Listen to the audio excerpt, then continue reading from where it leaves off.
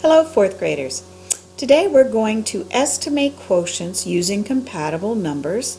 Now, the essential question is, how can you use compatible numbers to estimate quotients? This lesson is going to seem very similar to a lesson earlier in the chapter when we were looking at ways to estimate quotients and finding that the multiples of a number are the best way to estimate in a division problem. Let's say we had the number 22 divided by 3. Remember we said doing a rounding of the number is not going to help us in most cases. If I was to round 22 to 20 and divide that by 3, that doesn't help us much because 22 is not a multiple of 3. 20 is not a multiple of 3. And so neither one would be considered a compatible number to divide by 3. Compatible numbers by the divisor 3 would be any multiple of 3. So basically we're going to go back to that same concept that we looked at earlier in this chapter. Now let's take a look at 22 divided by 3. What would be a compatible number, or what number would make it easier if I could change 22?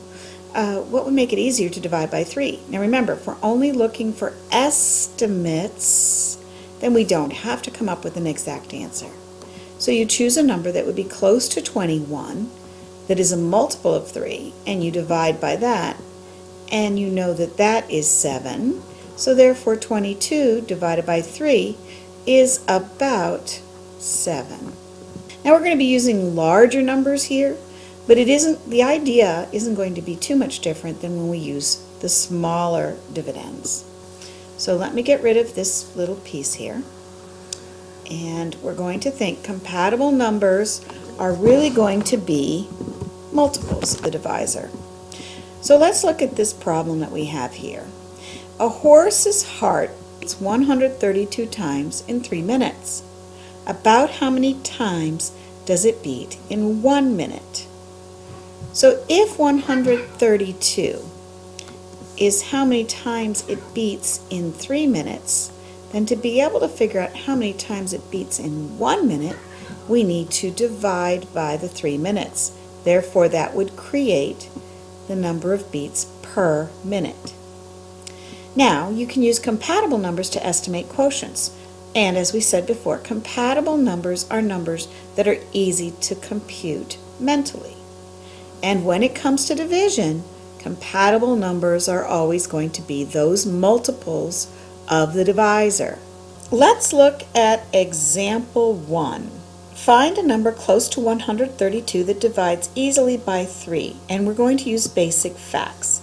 So remember my little strategy here, we're just going to underline the first 2 digits. So instead of thinking of 132 as a complete 3-digit number, we're just going to look at the 13 tens part of it, because that is 13 tens. And we know that the multiple that is of 3 that is just below 13 is 12, and the multiple of 3 that is just greater than 13 is 15. But remember, these, as over here it says 12 divided by 3 is a basic fact. So we can take that 12. We do need to remember that it's a 120 divided by 3. Alright? And this would of course be multiplied by 10 to make that 150 divided by 3. So 120 divides easily by 3. And then as we discovered, 15 divided by 3 is a basic fact. 150 divides easily by 3. Now step 2, we need to use the place values. So we want to think of 120 as 12 tens, which we know it is. And 12 divided by 3 is 4. I'll put the 12 here. We'll put the 12 here. I'll work on the page. So therefore 12 tens divided by 3 is 4, but it's 4 tens.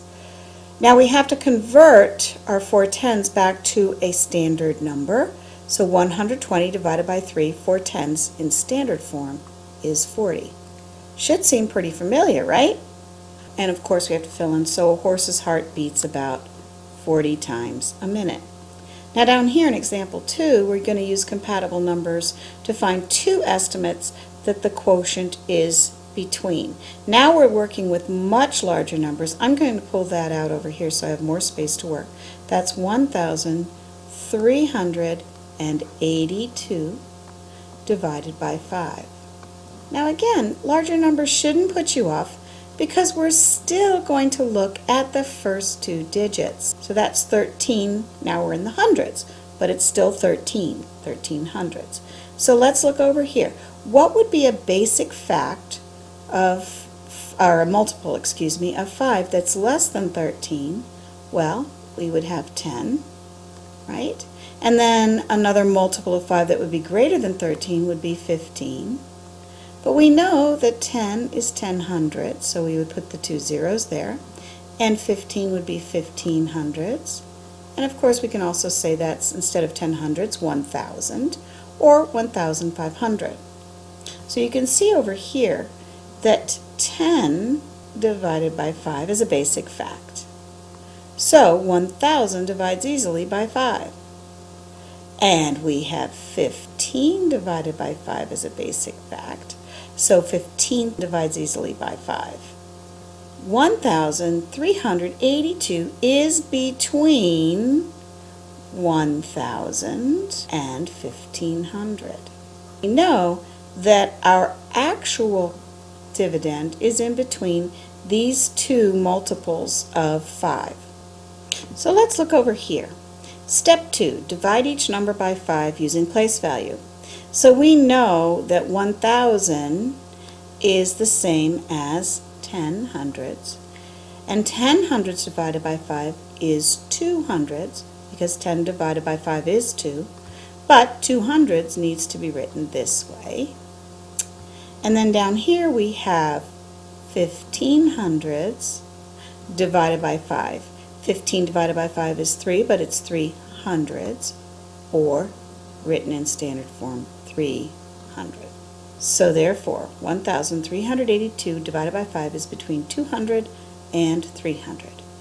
Now explain which estimate you think is more reasonable. Here's the term more reasonable. They're both reasonable. And we know that our actual quotient is in between those two. But what's going to determine one being more reasonable than the other? Well, it's basically the one that is closest to the real or actual dividend. So if you're looking at 1,382, is that closer to 1,000 or 1,500? And if you think about it, it is closer to 1,500. Our answer that is more reasonable, or maybe closer you could say, to the actual answer is 300. We know our actual answer has to be less than 300, but it is going to be closer to 300 than it will be to 200. I hope this helped and will continue. I don't think you're going to have a lot of problems with this lesson today because it's certainly very similar to what we did in lesson 1 from chapter 4.